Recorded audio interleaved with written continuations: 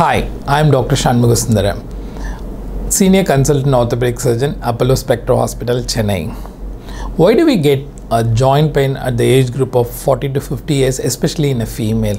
That is the commonest symptoms what we come across in our orthopedic practice.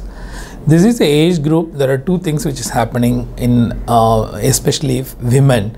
One is the change of coming into 40 mentally make them bad.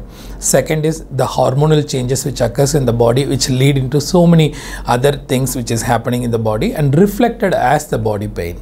What is the difference or what is the correlation between the age and the body pain? If you ask me, go back to the physiology. The normal hormone which is responsible for your periods, the estrogen, progesterone, they have the other work of keeping the calcium inside the bone also.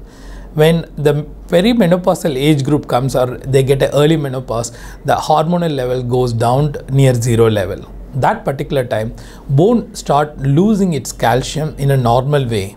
And the excessive calcium which is there in the blood, it goes to the urine, and without your knowledge, we lose more than 40 to 50% of the calcium sometimes in this kind of phenomena. This is called the post-menopausal osteopenia.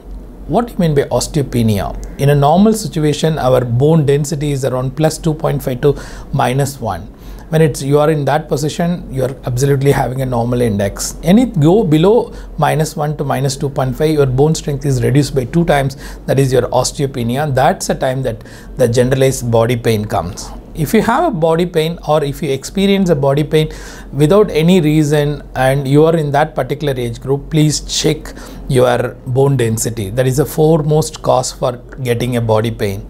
Once you are detected with the osteopenia or anything below minus 2.5, what we call it as osteoporosis, it's a first and foremost thing is like you have to take care of your bone. How to take care of your bone? Natural method and tablets and the next level. What is a natural method?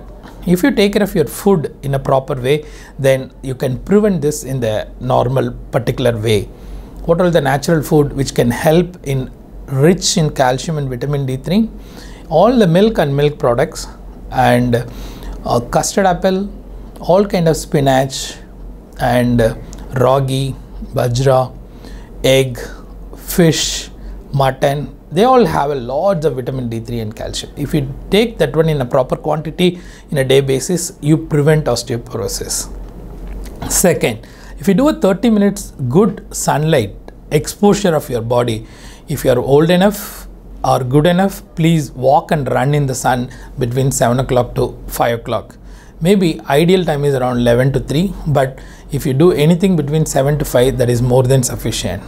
If an elderly individual, when they are not able to make it out, then please at least go and sit in the sun with a normal dress for half an hour to 45 minutes. That will give you enough amount of exposure. It produces your vitamin D3 and retain your calcium level in your body. Artificially or the medical wise, what we can do? There are many types of calciums available, and the calcium citrate format absorbs better than the calcium carbonate format. Talk to your doctor and get the best possible calcium and vitamin D3, and then according to the osteopenic index, you can get the other type of treatment. It's easy to manage when you take care of yourself in 40s, 50s. Thank you.